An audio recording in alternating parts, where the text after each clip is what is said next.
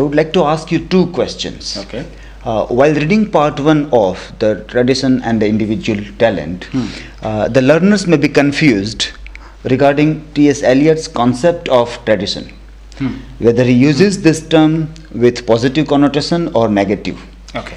And secondly, it will be interesting to know how the individual talent is associated with it. Okay.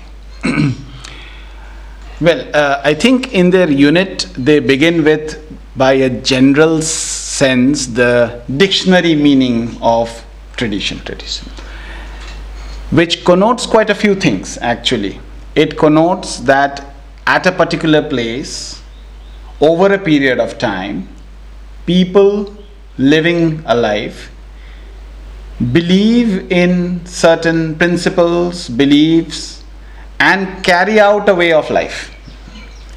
Now, one can see this as certain aspects of it being negative, certain aspects of being positive. Eliot mentions it. Eliot mentions that one means tradition often in the sense of the traditional. Okay. And when the moment we utter somebody is traditional, especially Eliot speaking from a modern critic's point of view, there is always this tension between somebody being traditional and somebody is a modern, as if modern automatically means good and traditional automatically means not so good, undesirable. On the other hand, countries, nations, they try to preserve their tradition as a heritage, as something which is an essential part of their culture and necessarily has to be handed down from generation to generation. Okay. So Eliot actually means the second positive sense. Okay. Although we have to be really reading between the lines of this essay, and when we do so, we will realize that Eliot is actually criticizing the Romantics, Okay. with their great deal of emphasis on the individual. Achha.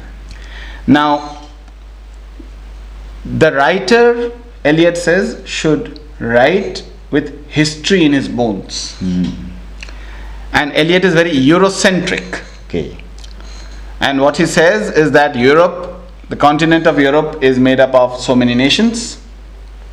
And after the First World War, it has the project of nationalization was almost complete, and in Europe, that is, and then European countries still had colonies outside Europe after the First World War.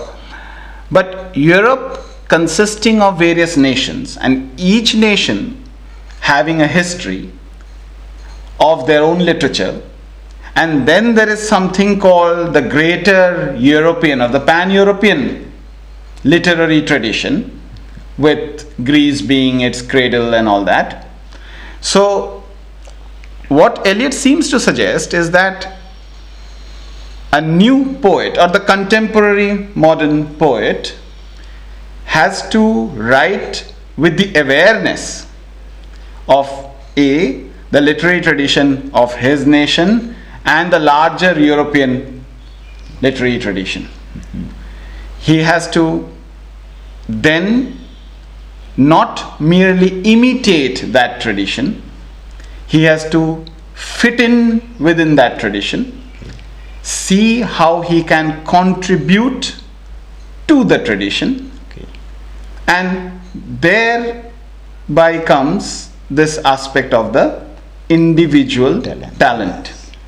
Throughout the essay, importantly, Eliot uses such words as surrendering to the tradition, sacrificing one's own self, and these words come again as an opposite to Wordsworth and the Romantics, upholding the self, bringing the self in the focus, whereas Eliot seems to be saying that that is not so important. The self has to merge in with the tradition. And interestingly, the study material mentions later on, Harold Bloom would say that this is some kind of an anxiety of influence. That is the current author feeling the pressure of his or her creative predecessors, creative ancestors, looming large upon him or her. Now, so in that sense, then, I mean, coming back to your question about tradition, Eliot sees it in the positive sense. He wants to assert that he is seeing this term in the very, very positive sense. He puts great deal of responsibility, however, on the individual author. And like Eliot himself, if we read his poems, we have to, in a way, become aware of anthropology, French symbolist poetry, Shakespeare, Christian religious tradition. So we have to really work in an interdisciplinary kind of a manner, mythology, Oriental influence of the Upanishads, for example. And he brings it all together in his poetry. Now, being aware, being well versed with these diverse traditions. So that is tradition. Now, coming to this aspect called individual talent. Now, individual talent does not cut itself away from the tradition. Tradition for Eliot, as it is mentioned in the essay, is already an existing monument. And the individual can only marginally add a bit, extend it a bit. If we go by the analogy of the monument, then maybe we can add one floor, we can construct a minaret, or something of that sort, and thereby keeping the harmony of the overall structure. We beautify it, we give it more meaning, and make our place. The individual makes his or her own place within the existing long history, tradition. So these are the two aspects. But as we saw, on one hand, not only is Eliot criticizing the Romantics, but he seems to be carrying a thread forward from Matthew Arnold.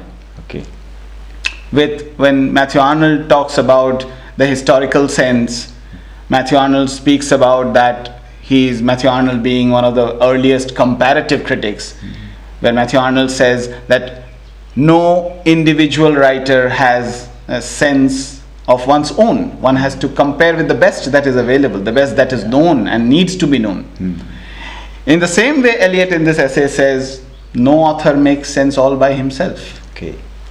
Now this is actually hinting out and hitting out at the Romantics, that the authors often, they did not care for the society, those Romantic poets, and they wanted to be revolutionaries. That kind of a thing Eliot seems not at all to advocate. Thank you.